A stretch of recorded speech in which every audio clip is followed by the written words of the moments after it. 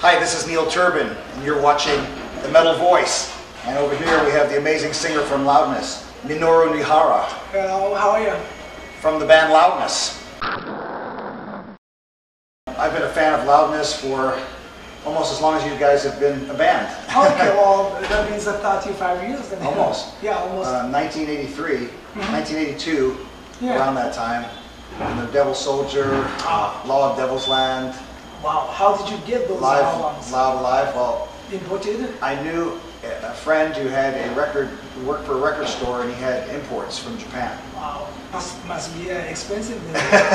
Yes, and I also had 44 Magnum and Earthshaker. Wow. So I know Japanese heavy metal. I like the Japanese heavy metal very much. Cool. I'm a big fan of bands from all over the world. Okay. And Loudness was just like a band that I heard, and when you had bands like Van Halen, and I know Akira Takasaki, he was compared to Eddie Van Halen. Well, he was big influenced by Van Halen, obviously, but I'm just gonna say it. I like Akira way better than Van Halen. I just wanted to ask you, so how does it feel to be touring in the United States 35 years later, anniversary? Amazing, amazing. There are many hardcore fans of Loudness. They've been waiting for us for a long time to see our show. I was touched by their passion. It's always great to be here and play for them. Yeah, we're enjoying pretty much. And it's great to see you guys. Last night was an awesome show. It was a full house at the Whiskey. I mean, totally packed. Oh wow, yeah, the crowd was great. The band sounded great, and you were in top form. I mean, just knocking them out. Oh, okay, thank you. My favorite singer, Otis, the rhythm and blues singer. He made a live album, which is called Live at the Whiskey Road. When I was 17 years old, I was listening to the album all the time. I wanted to be singing on the stage someday. Then a dream came true last night. That's the first time you played at the Whiskey? Oh yeah, it was. Wow, that's amazing. So, I was singing, and at the same time I felt like, wow, the same stage as Otis already did, Yeah, I'm a big fan of Otis Redding too. I like These Arms Are Mine and songs like that. Yeah. So I could just imagine 1966, that's when I think he recorded it. And it was like a 5-day run that he did, like 5 days. But yeah, Otis was one of those guys who just had that soul and that vibe as a singer, as a showman, a frontman. Oh yeah. And I find that so cool. Thank you for sharing that with everybody, because it's so cool to know your influence. And when I was who would have thought that? Student college, I was singing in a band, this band. I was singing Otis Redding, Sam Cooke, James Brown style. I love that. Yeah, when I was 20, something like that. Even before starting the Loudness things, I mean, it's not every day that you expect to talk to a heavy metal band that's known for playing heavy metal. And they say that they are influenced by the soul singers, but great soul singers. Yeah, of course, because our area where we grew up, soul music was happening. So why not?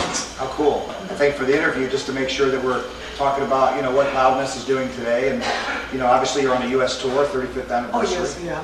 And you guys just released a repackaged Thunder in the East. Tell us about that. When we opened for Molecule Tour in 1985, they were trying to make a documentary film, and they were following us to make our documentary in 1985, and then that documentary never came out because the whole film was disappeared somehow. And that's what we've been told. But we found the whole film in this year. I think it's a 30th anniversary found in this album. Let's do everything all together. Wow, that's amazing. Yeah, so the package had the film of the whole tour of in the United States in 1985, and also they have a demo tape, demo songs for Loudness East album. Oh, nice. I was singing in Japanese. Oh, I like Crazy Night and stuff like that. You were singing in Japanese on the early Loudness album. Oh yeah, I love it. Devil Soldier, Love, Devil's Lamb.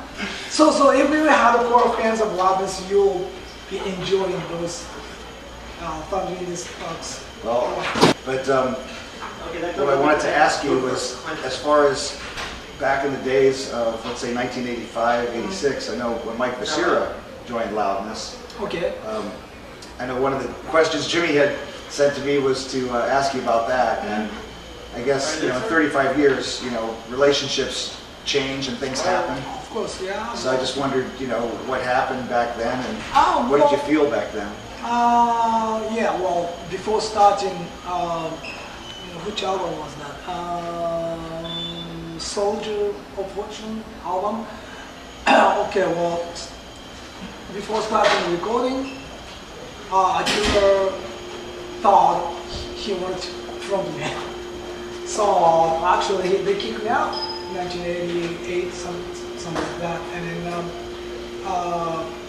I had to leave the band. I didn't want to, but they wanted to change the singer, so I could not do anything about that. So I left the band, and then they auditioned many singers.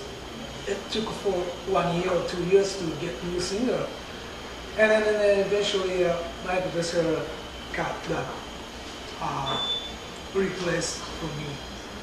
And they recorded a couple albums, 2 albums, and then I started to my own stuff, 1990s. And when you rejoined Loudness? 2000, yeah. So it was quite a period of time. Yeah, well, yeah. After 10 years, I left.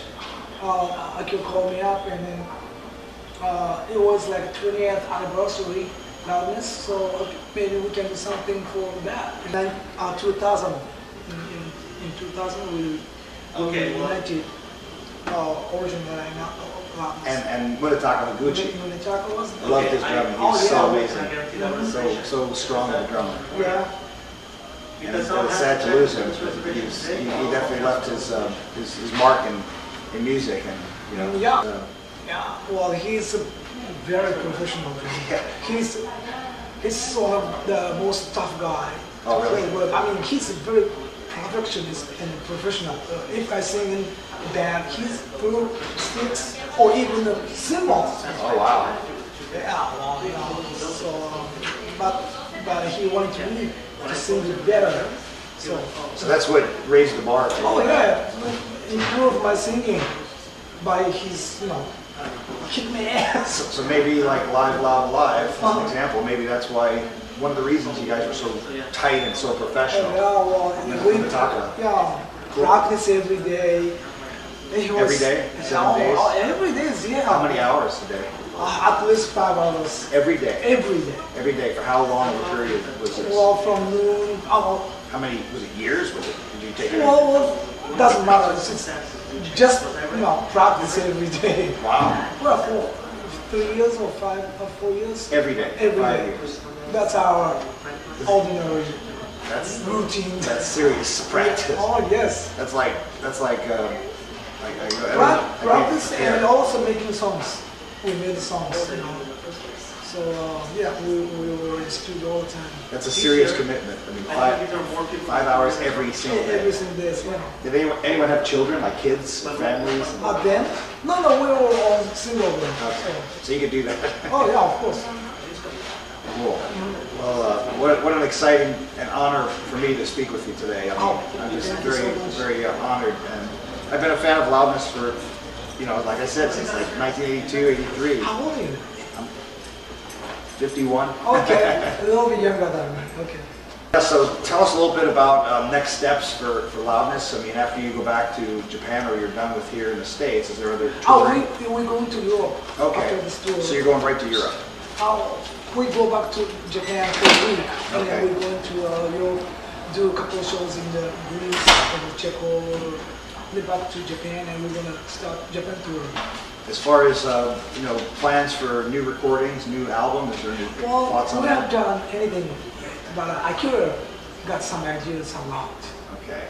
He was telling me 50 songs ideas he's got already. Yeah. So there you heard it, 50 song ideas. Exactly. Well, thank you so much for listening to The Metal Voice. This is Neil Turbin, Minoru Niihara from Thank Loudness. Thank you.